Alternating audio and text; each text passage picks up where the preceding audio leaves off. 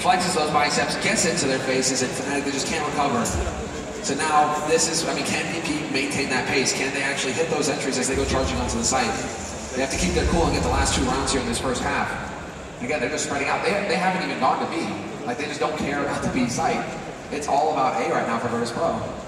Actually, the Fnatic back has run out, so if they can just string together a 3rd round here, well, Fnatic are going to have something. There's not a lot in the last round. Taz just flashed a little bit by a teammate there, but they get a lot of control of Ivy. Look at this.